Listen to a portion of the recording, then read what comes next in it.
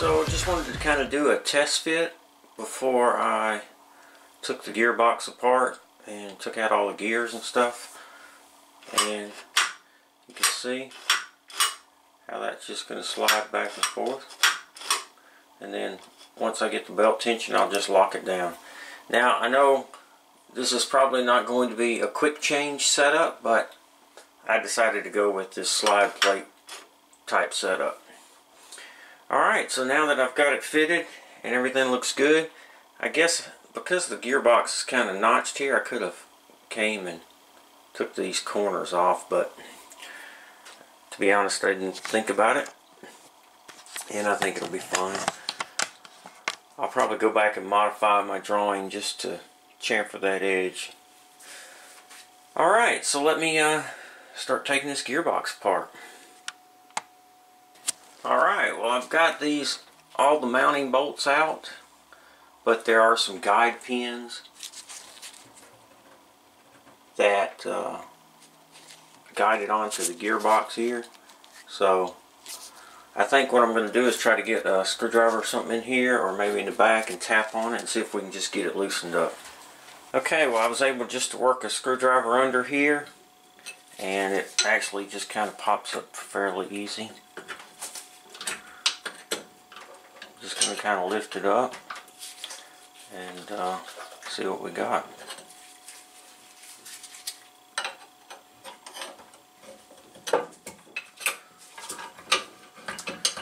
I think it's pretty much out now.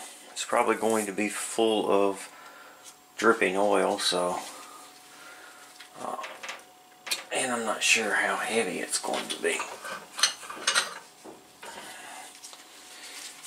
Let me get something. Alright, I just got a plastic pan here.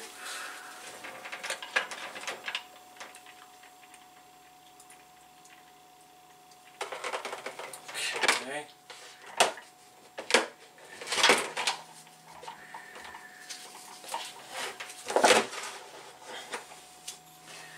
Alright. Well, I have been complaining to my buddy Wyatt that I was getting some oil weeping and dripping on my... It comes out this weep hole here, and then it drips down, it gets on my spindle. And I noticed that the first time I re-greased my bearings, that it was kind of, the grease was kind of washed out. And I think I see why now. I never took the lid off here, but you can see the seal right here. The seal is just all bent. It's like when it was installed, they must have mashed it there. But that's where this gear right here seats on there. So all this time, yeah, it leaks. How about that? That's not going to be able to be repaired. I'm not really going to need that seal so much because I'm not using the gearbox anymore, but man, that's a shame. Alright, now my hands are all greasy. I'm going to empty this grease out of here, and or excuse me, gearbox oil. Remove some of these levers and see what we've got. Alright, well, I've got all the oil out of the gearbox there, and I just made me a little scoop out of a can, and then finished it off with a little bottle. I could suction some of that up in the deep pockets, and then pretty much got everything out of there. So I'm going to remove all of this right here. I'll take that seal out, see what's going on with that, and see where we're at.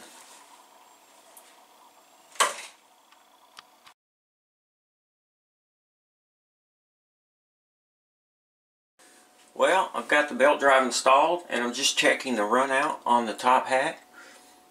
I ended up putting 3 set screws, because once I clamped one used one set screws to clamp it, I realized that it was pulling it off, because you know the threads aren't really that tight, and so even though you would think it would stay centered, it actually pulls it to one side just a little bit. So I've got it dialed in now to it's within about 1/1000th of an inch, and I've checked the run out on my spindle pulley here.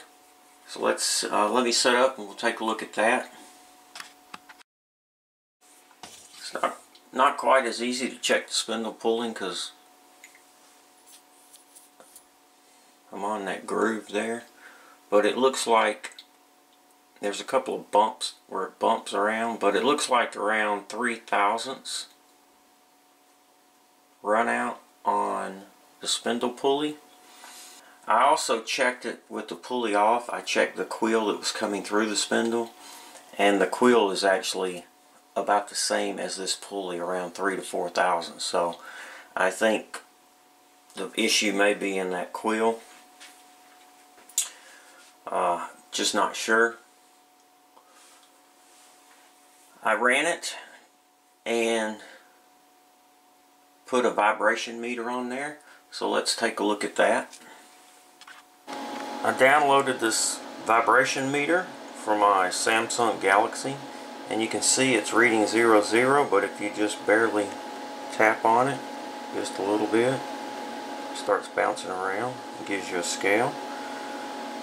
Alright, so let's put it on the motor here and see if we see what kind of reading we got.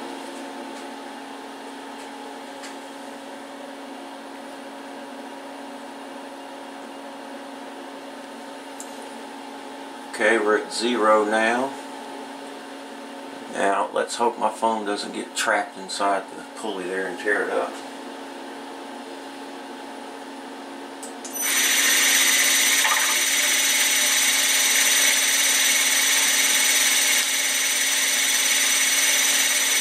That right there is a little over 1,000 RPMs.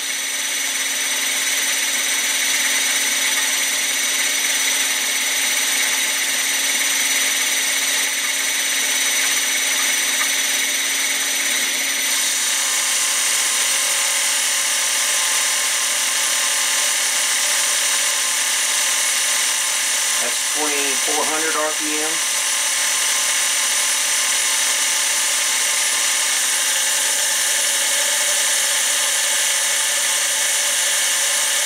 That's at 3,000 RPM.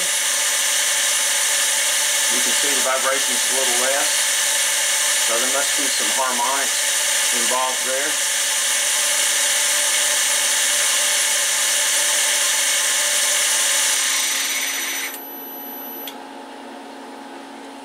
And it is leaning up against the motor, so that's the whole head assembly vibration.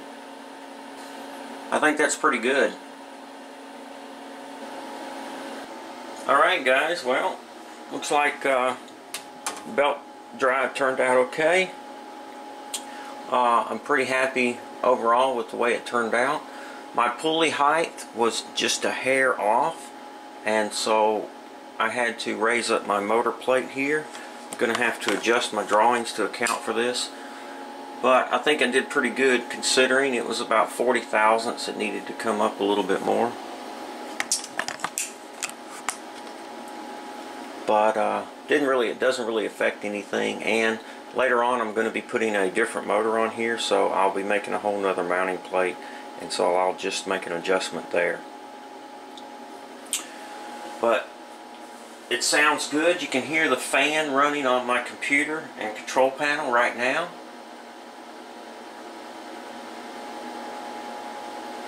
And then here is the motor running at 3,000 RPM.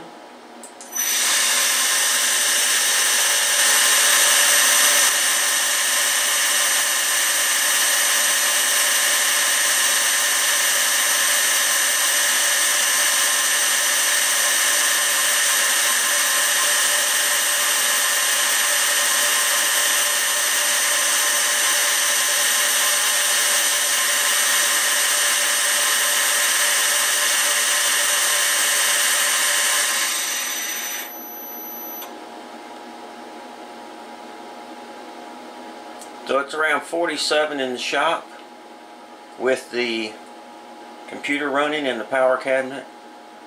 And then with me talking, it spikes up to 68, 65, 67. And then with the machine running,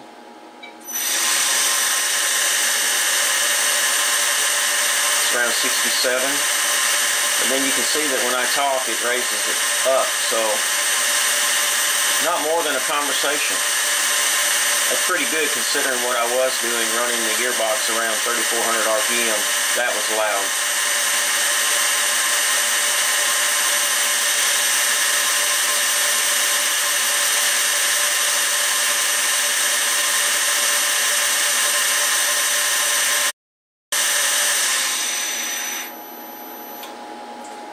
So not that bad, I think. Overall, I'm pretty satisfied with it. So that wraps up this video, guys, on the belt drive conversion. If you have any questions or suggestions, please feel free to comment. Thanks for watching the video. Thumbs up if you liked the video. Please subscribe, and most importantly, be safe.